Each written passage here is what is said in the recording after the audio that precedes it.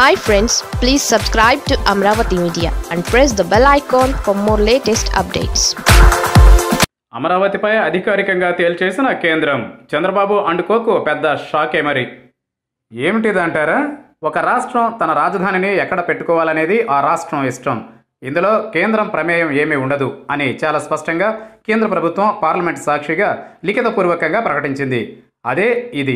అదిగో కేంద్రం జోక్యం చేసుకుంటుంది, ఇదిగో ఈ దుర్మార్గ జగన్ తాట తీసేస్తుంది అనే సుజనా చౌదరి మార్కు ఉడత ఊపులకు కేంద్రం చెక్ పెట్టేసినట్లయింది. అయ్యా బాబు, అందరితో పాటు మేము కూడా 3 రాజధానులని మీడియాలోనే చదివాం.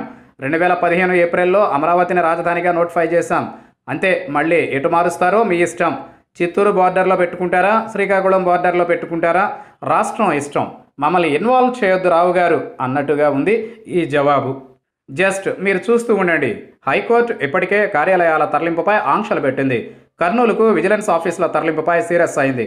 అసలు అమరావతి నుంచి రాజధానిని ఇంచు కూడా కదల్చలేరు అన్నట్లుగా కూడా టీడీపీ సెక్షన్ వాదిస్తోంది. కానీ కేంద్ర ప్రభుత్వం పార్లమెంట్ వేదికగా ఇచ్చిన క్లారిటీ చూస్తే రాజధాని విషయంలో రాష్ట్ర ప్రభుత్వాలదే నిర్ణయాధికారమని సుస్పష్టమవుతోంది. ఆ మధ్య ఉపరాష్ట్రపతి వెంకయ్య నాయుడు కూడా ఎవరికి చెప్పాలో వారికి చెబుతా అన్నట్టు వార్తలొచ్చాయి.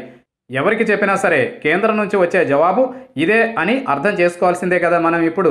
అంతేకాదు మరొకటి ఇక్కడ ప్రస్తావించుకోవాలి. జగన్ ఇష్టమా? తనకు ఏం అధికారం ఉంది? తమాషా చేస్తున్నాడా? రాజధాని కదలదు, మండలి రద్దు జరగనే జరగదు, చూస్తూ ఉండండి. కేంద్రం కర్రు కాల్చి జగన్కు వాత పెడుతుందని కూడా చంద్రబాబు రోజుకోసారి చెబుతూనే ఉన్నాడు కదా. చివరకు సెలెక్ట్ కమిటీ బీజేపీ లెఫ్ట్ పేర్లు ఇవ్వగానే అయిపోయినట్టే. ఇక జగన్కు ఇది తీవ్ర పరాభవం, ఆశలపై నీళ్లు అని కూడా వార్తలు రాయబడ్డాయి.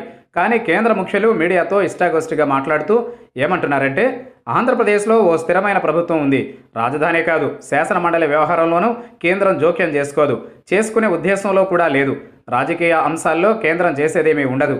సో మీరు బజార్లో టెంట్లు వేసుకుని పోరాడుతూనే ఉండండి. అమరావతి రాజధానిని మార్చడం జగన్ వల్ల కాదు అనే టీడీపీ ప్రచారానికి పెద్ద బ్రేక్ పడినట్లే భావించాలి.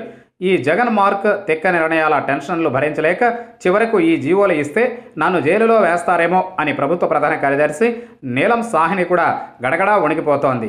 ప్రవీణ్ ప్రకాష్ ఇక నువ్వే చూసుకో, నీకో దండం, నీ బాస్ జగన్కు మరో పెద్ద దండం అని దీర్ఘకాలిక సెలవు పెట్టబోతోంది అనే ప్రచారం కూడా ప్రారంభించారు ఇటీవల.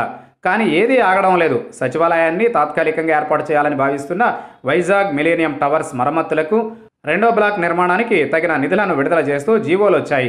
శారదాపీఠం వార్షికోత్సవానికి వెళ్లిన జగన్కు స్వరూపానందుడు ఓ ముహూర్తం చెప్పాడట. ఆ తేదీ నుంచి అసలు కథ ఆరంభం కాబోతుందన్నమాట.